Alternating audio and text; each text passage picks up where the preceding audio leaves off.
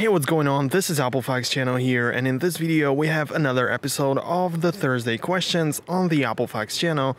And in this video I just want to basically talk about a thing that is present on every single iPhone, and that is the control center. So I will show you how you can customize it. Originally I just wanted to make a video about the customization of these toggles underneath the main toggles in the control center. So I would show you how you can move them, how you can change them, how you can add new ones, and how you can delete one of those here. But there are still some of the main toggles like this one, or the music, or the volume and the brightness switchers, that simply cannot be modified, and you don't have the option to move them around. You don't have the option to switch their positions or even remove them. So I will also show you, in case you have iOS 11.3.1 all the way to the first version of iOS 11, you will even have the option to move, for example, this one to the bottom and the brightness anywhere you want. So you're not limited to customizing only these. If your device is running the latest official iOS 11 like 11.4.1, you will not be able to do this.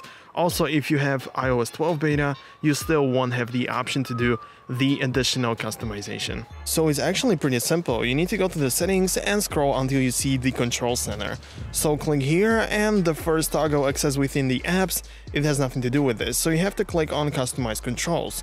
If you don't even have that, then you don't even have iOS 11, and this video is probably not for you because your control center looks totally different and not like this.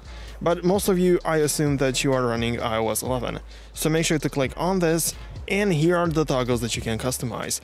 At the top you can see the control centers that are already present here. So you can see the 6 toggles are those I can see right here.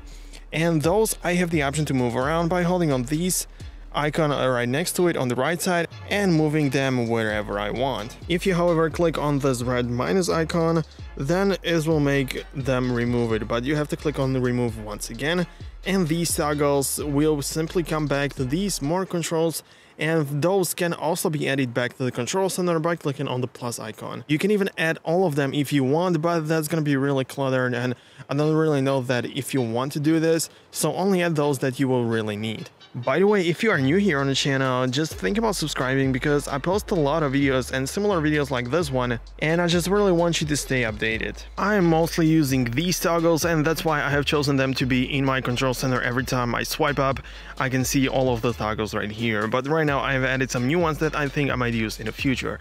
But what is the thing I wanted to talk about? In case you have iOS 11.3.1 or older reaching all the way to iOS 11, then just like I said, you have the option to even move around these toggles, the main ones. So in case you want to do it, you need to head over to the link in the description and you will come to this page. This is the tweak box, and you need to download the app. It is sort of like an emulator and additional iOS apps that are really effective and really useful that you don't have the option to see them on the App Store. You have to click on download, and it will ask you if you want to allow it, so make sure to click allow. You will be redirected to the settings, and make sure to click install and also click verify.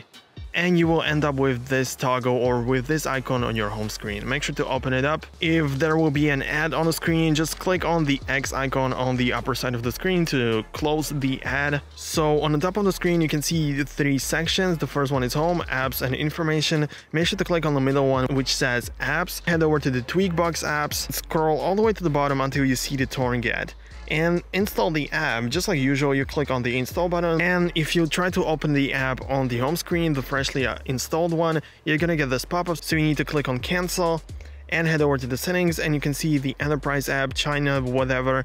Just click on it and trust the developer. Now if you open up the app, you're going to notice that you need to run it, but your version, just like I said, 11.4.1 is not supported.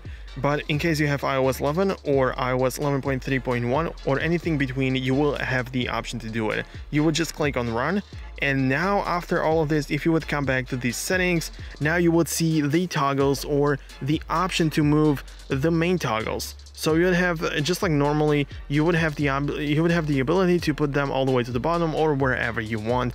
And this is the cool thing about it. I am not able to show you because my iPhone isn't running that version. And this would be it. I really hope that I have helped you in case you had this question. If not, that I hope that you enjoyed this video. And if you did, just like all the time, I want you to hit that like button in order to let me know that you liked it.